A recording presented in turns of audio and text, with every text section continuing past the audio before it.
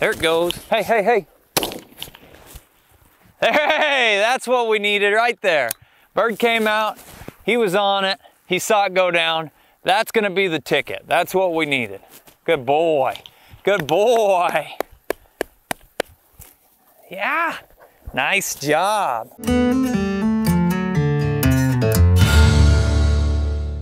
Hi, Ethan here with Standing Stone Kennels, and we are back with another video here with Sprig. He is 8 months old. We have worked on flushing birds out in the field. We saw that, if you watched his last video, you saw he struggled a little bit with marking. We've done some marking drills. We showed how that looked. We've kind of incorporated some of those things in, and now we're ready to go back to the field and see how that's paid off. We're gonna go ahead and turn him loose, get him out hunting. We've got a few birds already set out there. So come along here and we'll see how he does, and then kind of evaluate from there what we need to be working on next. All right, Sprig, let's go, buddy. Okay.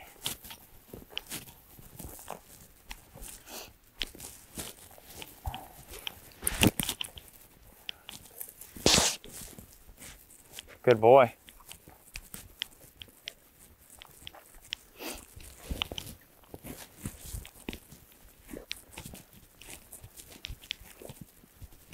Now I've got us a good long walk to start off with here. This is gonna help him to, you know, kind of be able to use his nose, start feeling more comfortable hunting. If he gets too sticky with us, which he currently is not, we will be able to kind of help hunt the cover by using our bodies to move back and forth, and you can see how this is gonna encourage him to start quartering the field a little bit more as well. He's a very cooperative pup. Good job. Anytime you're working with your bird dog, it's important to be paying attention to the wind.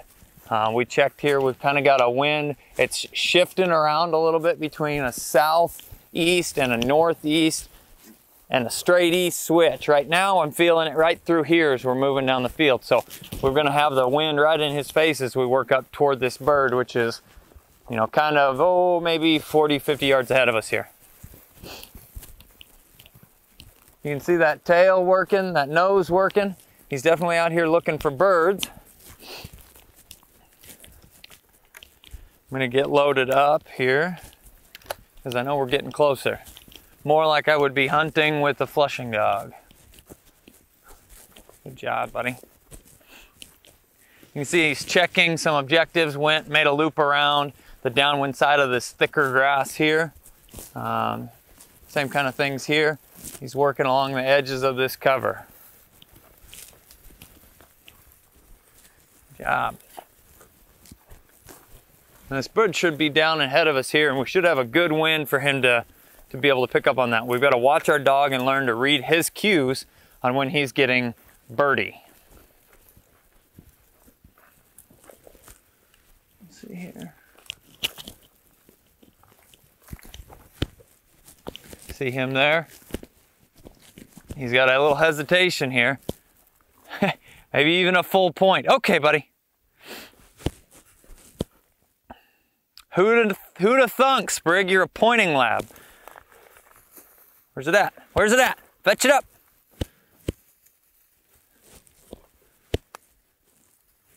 This is a confidence thing. There you go.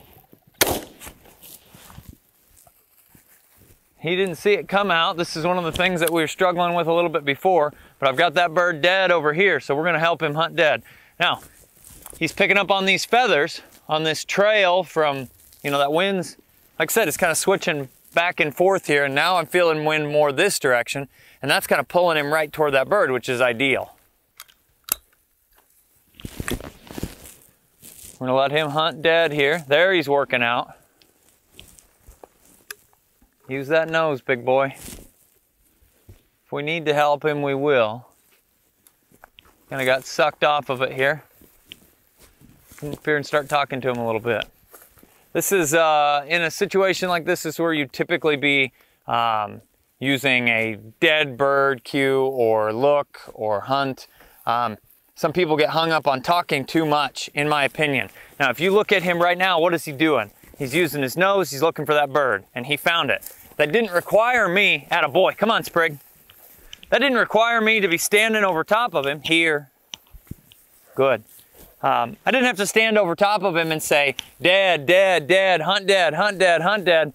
He was looking for the bird. We brought him in that area. We kind of helped to move that direction, and we're encouraging, you know, like, good boy, dead bird in here, but you don't need to hammer it into the ground. The more you talk, folks, the less your dog is going to listen. They start to tune it out. So definitely, if you've got a dead bird situation like that, he wasn't right on top of it. We kind of helped him a little bit to find it. It's going to be key. You can use a look or a dead bird or a find it, but don't overdo it. Don't be a chatterbox out there. All right, buddy, let's go find another one. We've got another bird up ahead of us here. It's about 70, 80 yards, maybe 100. And again, we're gonna work him. We're gonna have to play that wind. Where's it at right now? It keeps switching back and forth. I think we've got a beautiful day today, and I think that we're gonna end up cooling off a little bit, so it's kind of switching to the north ultimately. But you can see he's opening up a little bit more here. We still want him to be in gun range, because as he builds confidence with flushing, he's not going to, quote unquote, point the birds like he did that first one. There you go. You can see he's working down to this cover. This is a pup that's kind of learning how this works. The birds hide in the cover. They're not out here in this bare areas. Good job. Good job. Now we've got some more up here. We'll kind of walk him up this direction. Boy.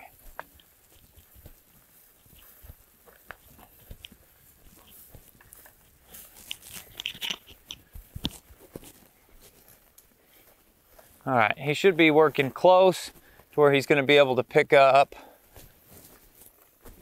He's going to be able to pick up the scent stream on this next bird. Kind of out ahead of us here a little bit. Now sometimes these birds run. That first one was right where we put it. What you got, buddy?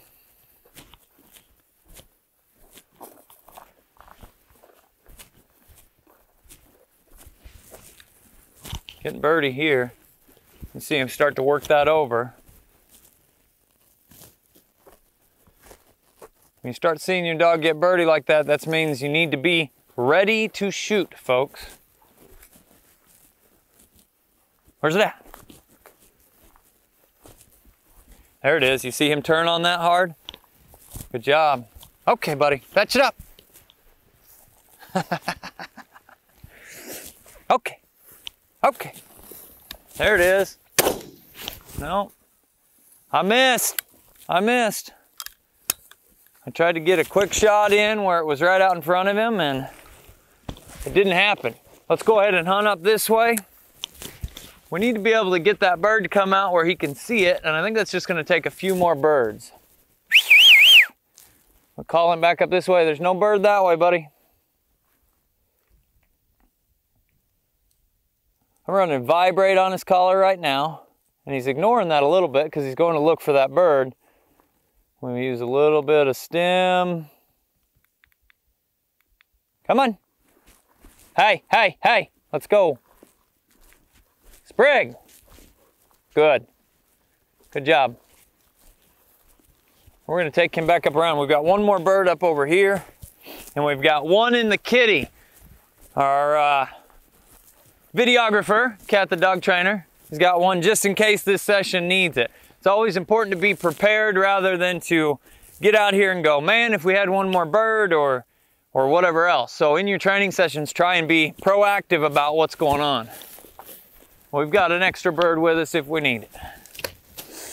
All right, we're gonna swing up here, and then we're gonna have to kind of bring him around to the bird. Again, doing a nice job hunting up this ditch. Hey, hey, hey. I think he saw that car down there. That's what it looks like.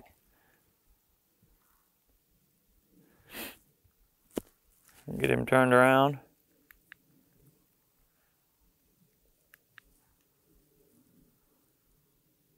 Sprig. Attaboy.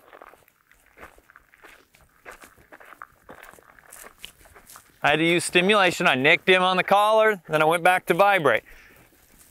Then when he started tumbling around and he was back in range, the collar shut off, and he's back up here hunting with us again. Good boy. Good boy.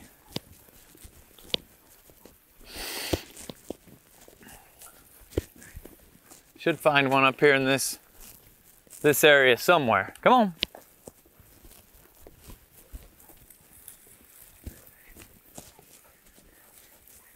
Where's the birds at, buddy?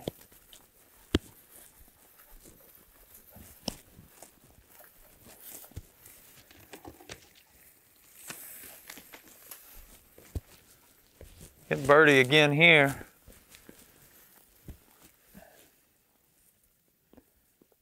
Not looking as serious though. You can see a little less intensity in that. Something to smell, something to check out, but not 100%. And there's feathers here, probably from a previous training session right here. So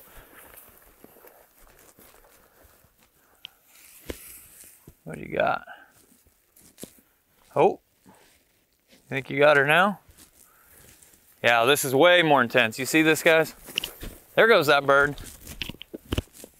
It popped out the cover here. We're gonna let him figure this out. Where'd it go? There it is. All right, where'd it go, buddy?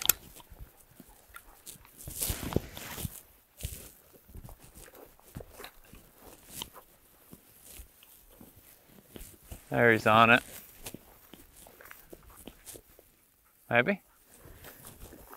So where we can talk to him just a little bit. All right, buddy, dead bird. But we don't need to hammer it into the ground. Just got to work him on the downwind side of where we know that bird went down at.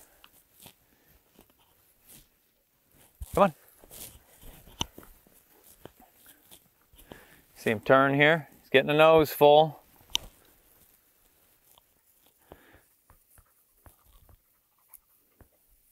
There it is. Good job. Good job. Good. Yeah, we hit that one pretty hard, didn't I? All right, I want to put one more bird out for him. Because he's still, when that bird comes out of the grass, he's not quite seeing it take off. I'm going to steal this bird out of your bag. Stop moving. All right. You want to watch here. All right, let's go. I don't want him to see me put this down, but I'm going to put it in pretty light cover so that it should be no obstructions to his view when he comes back around to it. All right, so we've got our gun ready. We've got the bird right up in here. You wouldn't want to do a ton of sessions like this, but we need something to try and help bridge this gap with him. Where'd it go, bud? Come on.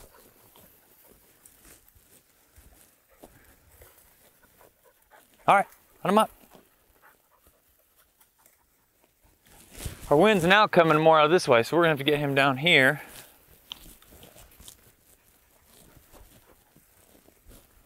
There it is again. You see his demeanor change. He's using his nose. He knows he's on a bird. Try and make sure that it doesn't get between me and the camera.